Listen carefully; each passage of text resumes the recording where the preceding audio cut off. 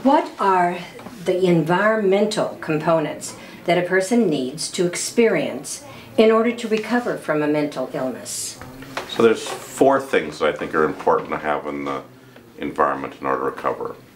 The first one is relationships, an actual connection to who you are. Being alone, being isolated, being separated is very hard to recover on your own. This is a little harder than it seems because most of us react to people with mental illnesses by distancing ourselves and segregating and staying away. And saying, oh, you have a mental illness, let's stay away from you a little bit, you're scary. Or, all right, I'll just talk to you about your medicine or your illness, but not actually talk to you. So the first thing in the environment is people who actually relate to you as an actual person. Many people in our society can't do that because we're so frightened of people with mental illnesses. They can't say, I'll just have a normal conversation with you even though you have a serious mental illness. Be able to conversate without me using a lot of professional distance, without me getting all frightened, without me making a lot of walls and barriers, without me making every feeling you ever have into a symptom of something. To actually have a relationship with you. That's the first thing you need in the environment. The second thing you need is inclusion. You need to be a part of life.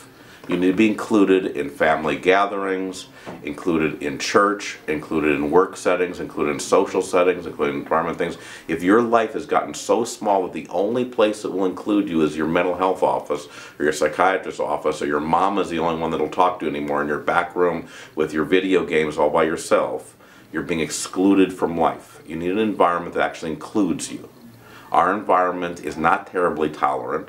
So if you have symptoms that are obvious of mental illness, it's hard to get to be included in other places that really should be welcoming. Third thing the environment needs to have in it is compassion. This means that people have to have their hearts go out to you, not to feel sorry for you, but to actually get how it is to be you, to actually be empathetic. Let me be a little clear about that one with a little story. A man came to my office one afternoon. He held up his hand like this. He said, what do you see? I said, I see your hand. He says, no, be more specific. As you may have guessed, this man has schizophrenia too. I know a lot of people with schizophrenia. I said, okay, it's late, but I can do this. I can see the swirls of your fingerprints. Everyone's different. I can see the creases in your knuckles. And I can see like your love line and your lifeline. I don't know which one's which, but I can see them.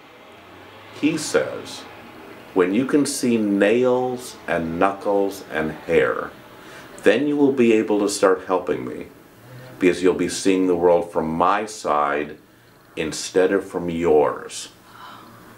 We need to have in the environment people willing to see it from their side rather than ours, and it's often very different. I was working with a program the other day, asked them to describe, how do you think this person sees themselves? And it was a person who uses a lot of drugs and has psychosis and goes to hospitals and jails and beats up his girlfriend, all these problems. And they said, well, I think he's manipulative and non-compliant. I said, that doesn't sound how he sees himself. How does he actually see himself?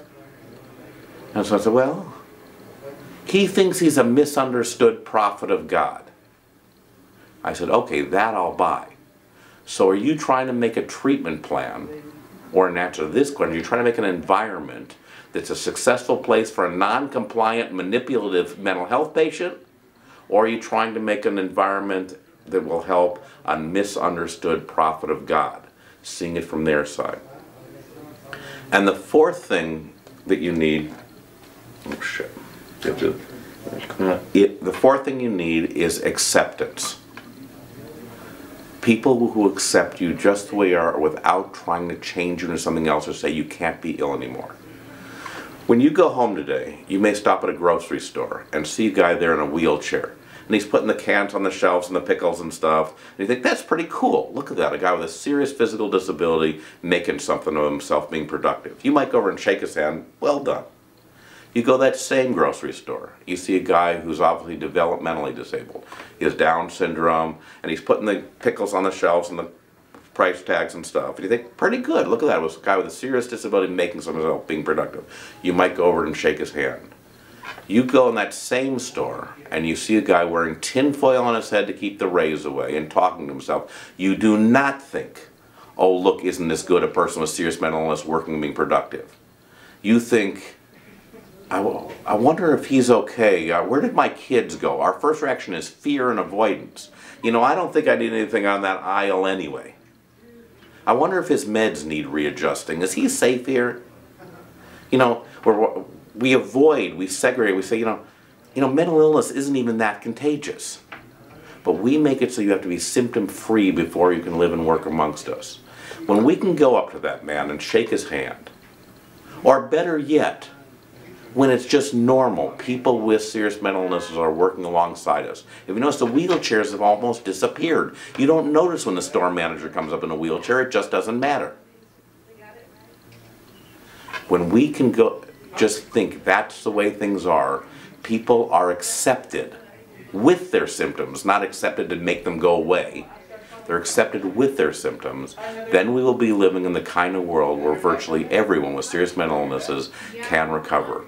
And wouldn't we all be very proud to be in that world?